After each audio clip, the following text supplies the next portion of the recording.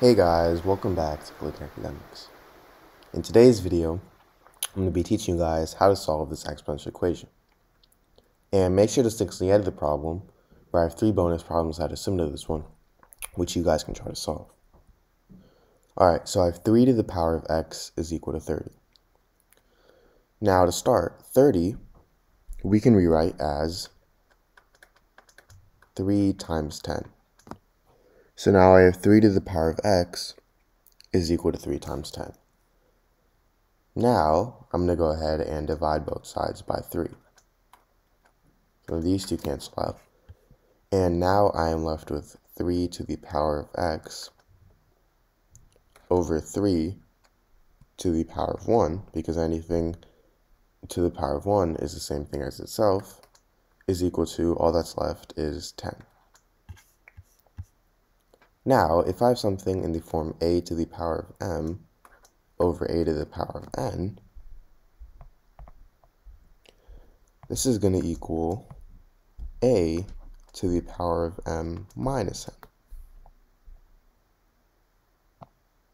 So, in this case, we have 3 to the power of x over 3 to the power of 1, and this is going to equal 3 to the power of x minus 1 is equal to 10.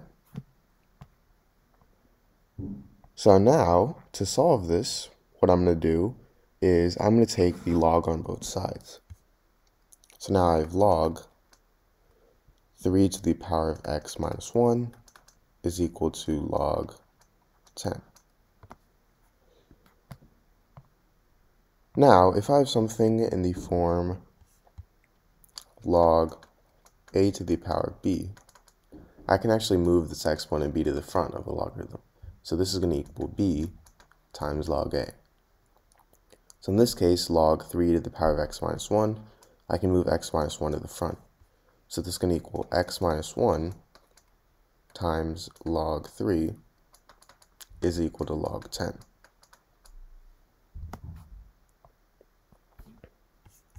Now, if I divide both sides by log 3,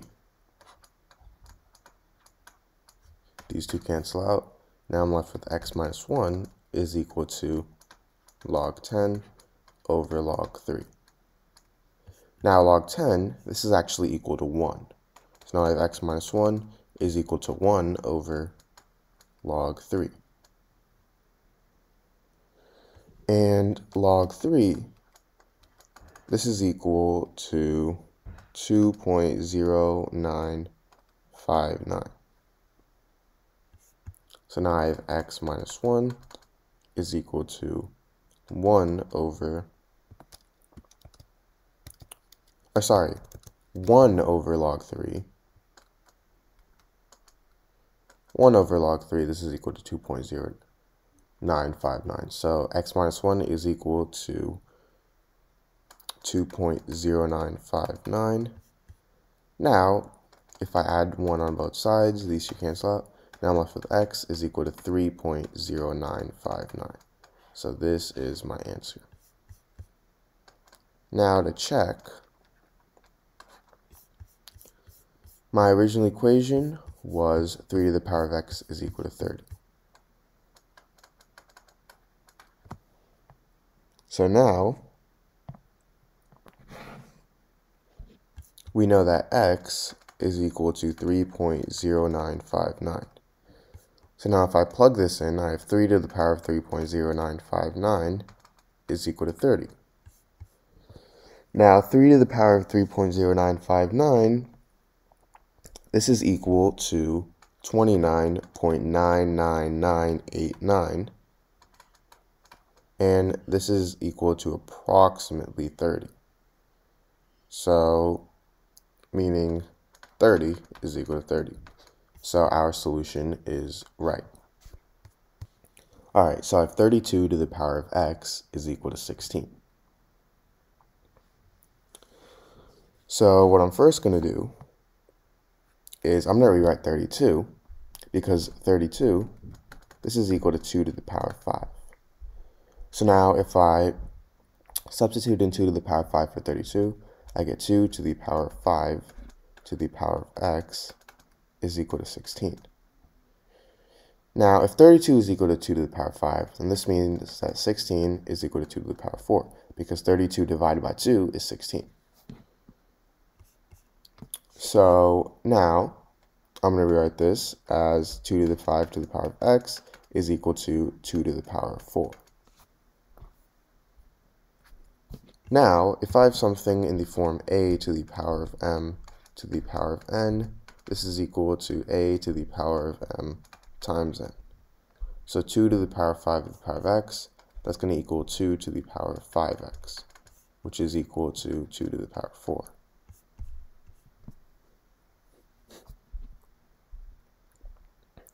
Now, if I have something in the form a to the power of m is equal to a to the power of n, then this means that m is equal to n.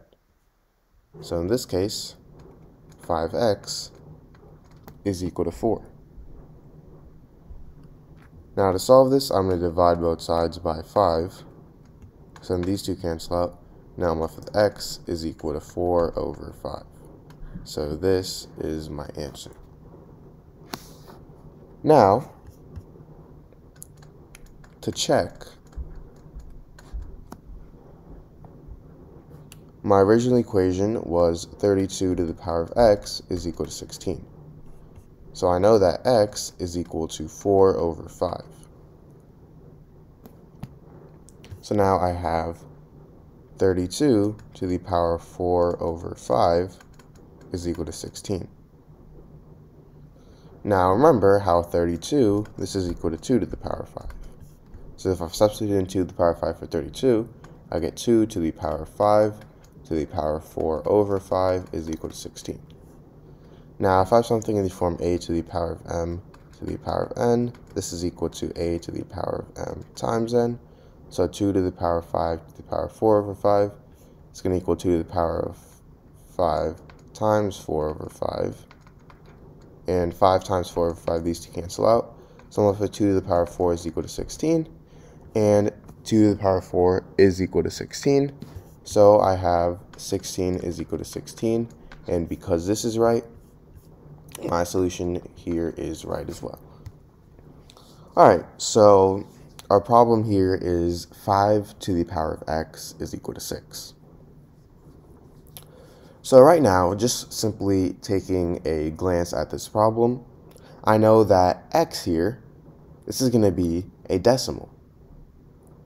Because I know that 5 to the power of 1, this is equal to 5, and 5 to the power of 2, this is equal to 25. And 6 is somewhere in between 5 and 25, meaning x is somewhere in between 1 and 2. However, x is a decimal, and it's really hard to just guess for a decimal. So, to find the value of x here, this is my solution. So, I first start with 5 to the power of x is equal to 6. Now, I'm going to go ahead and take the log on both sides. So now I have log 5 to the power of x is equal to log 6. Now, an important property of logarithms is that if I have something in the form log a to the power of b, I can actually move this exponent b to the front. So this is going to equal b times log a. So log 5 to the power of x, I'm going to do the exact same thing. And the reason why this property is so useful is because right now we have 5 to the power of x equals 6, and because we know that x is going to be a decimal, it's going to be really hard to find out the value of x just as an exponent. So now, as you can see, once we change the exponent x, once we make it go to the front, it's going to be a real term, and then it's going to be much simpler to solve for it. So I have log 5 to the power of x is equal to log 6. And now if I move x to the front, I get x times log 5 is equal to log 6. Now, I'm simply just going to divide both sides by log 5. So then these two cancel out. And now I'm left with x is equal to log 6 over log 5. Now log 6, this is equal to 0.77815. And log 5, this is equal to 0.69897. So now if I divide these two, I get 1.113287. So this is my answer.